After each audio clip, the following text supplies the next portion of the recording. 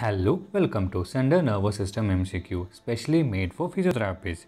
This is a second part or the continuation of beginner's guide for central nervous system. Link is given in the description. Watch if you need the basics. Here we are going to discuss application level MCQs or most repeated MCQs. Let's do not waste much time. Let's move to our first question. Which of the following is not one of the basic functions of the central nervous system?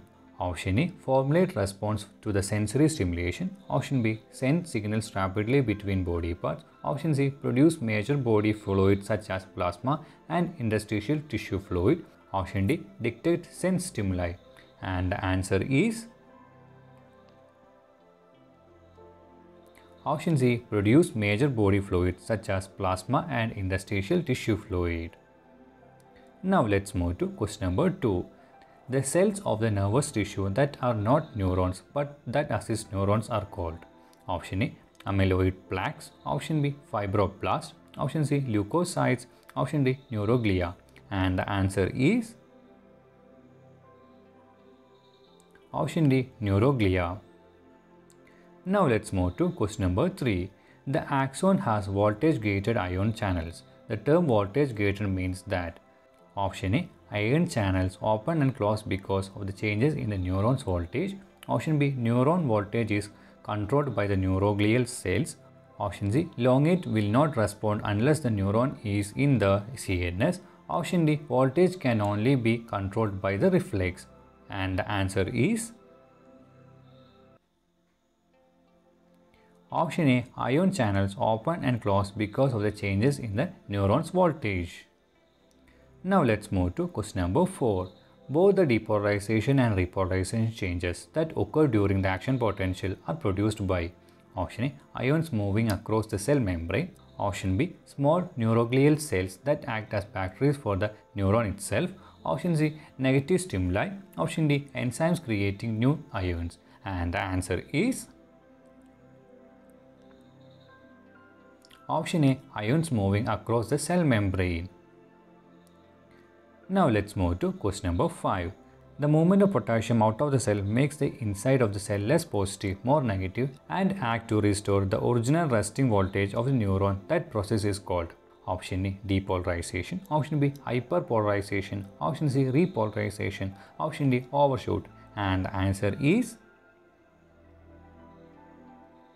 Option C. Repolarization.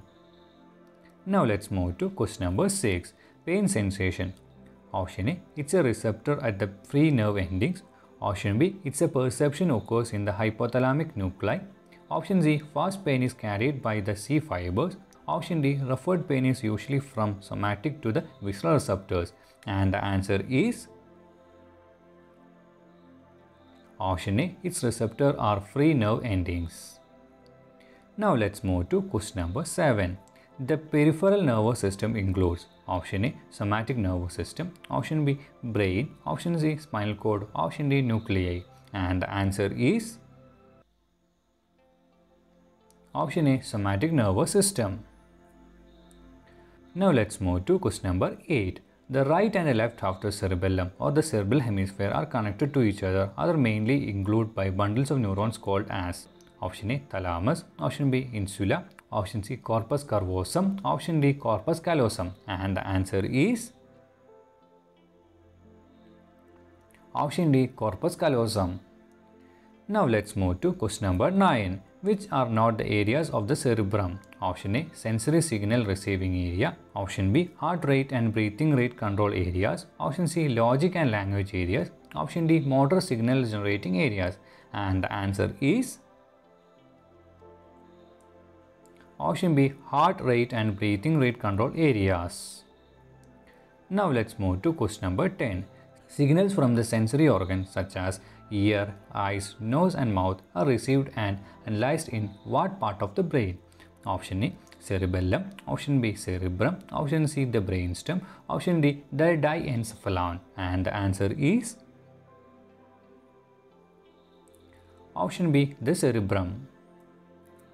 Now let's move to question number 11. The area of the brain responsible for conscious thought, intellect, memory storage and processing, controlling the movements of the skeletal muscle and the sensation is the Option A, the thalamus. Option B, cerebellum. Option C, medulla oblongata. Option D, cerebrum. And the answer is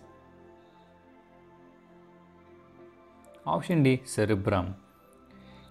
Now let's move to question number 12. Emotions, regulation of sleep, wakefulness, sexual arousal, thirst, hunger, body temperature and production of certain hormones are all functions of what structures of the brain? Option A, hypothalamus. Option B, thalamus. Option C, cerebrum. Option D, cerebellum. And the answer is option A, hypothalamus. Now let's move to question number 13. The hypothalamus does not contain a control center for hemostatic regulation of option A, body temperature, option B, various emotional state, option C, urination, option D, eating, and the answer is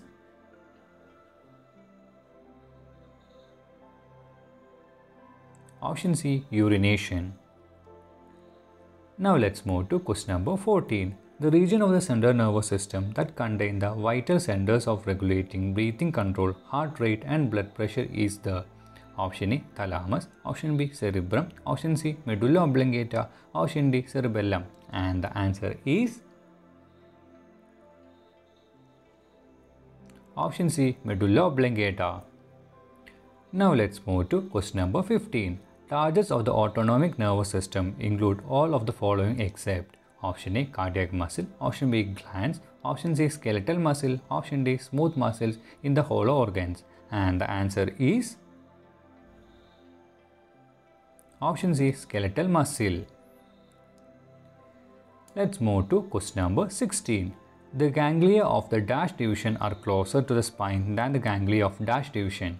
Option A, sympathetic and parasympathetic. Option B, parasympathetic and peripheral. Option C, sympathetic and peripheral. Option D, parasympathetic and sympathetic. And the answer is option A, sympathetic and parasympathetic. Now let's move to question number 17. The effect of sympathetic and parasympathetic neurons on the heart can best be described as option A, antagonistic, option B, ideal, option C, cooperative, option D, adrenergic, and the answer is option A, antagonistic. Now let's move to question number 18. In general, parasympathetic deactivation will produce effects that are dash to those produced by the activation of sympathetic neurons. Option A, similar, option B, antagonistic, option C, complementary, option D, identical, and the answer is option B, antagonistic. Now let's move to question number 19. All motor neurons release acetylcholine as neurotransmitter except option A, postganglionic sympathetic neurons, option B, somatic motor neurons, option C, postganglionic parasympathetic neurons, option D, specific cardiac and smooth muscle fibers, and the answer is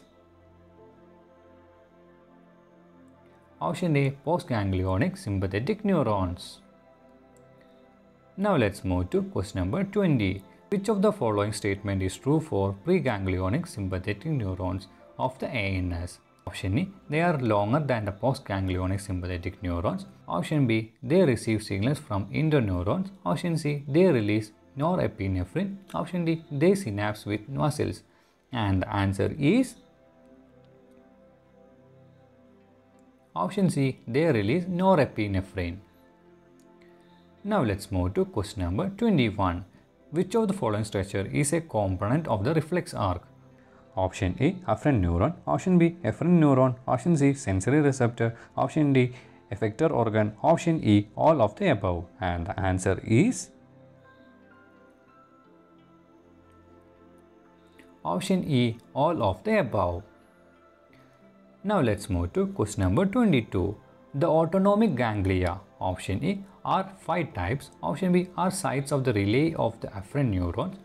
Option C, functions as the describing centers. Option D, are relay stations of the or preganglionic fibers passing through them. And the answer is option D, are the relay stations of preganglionic fibers passing through them. Now let's move to question number 23. The somatic nervous system is a part of option A, sympathetic nervous system, option B, parasympathetic nervous system, option C, autonomic nervous system, option D, none of the above. And the answer is option D, none of the above. Let's move to question number 24. Preganglionic sympathetic nerve fibers. Option A are found in the somatic nerves, example median and ulnar nerves. Option B are present in the short ciliary nerves. Option C are non-myelinated. Option D are found in the greater splenic nerve. And the answer is option D are found in the greater splenic nerve. Now let's move to our 25th question. The sympathetic preganglionic nerve fibers. Option A arise from the cervical segment of the spinal cord. Option B originate at the autonomic ganglia. Option C are myelinated nerve fibers belonging to the B group of the nerve fibers. Option D those supply the abdominal viscera relay in the sympathetic chain. And the answer is option D, those are supplying the abdominal viscera relay in the sympathetic chain. So thank you for watching this series. Next session is all about gastrointestinal MCQs. It's a 4-part series. If you have any doubts about above questions, please let me know in the comment box. If you like the above video, please like the video and subscribe to this channel for supporting us. Thank you.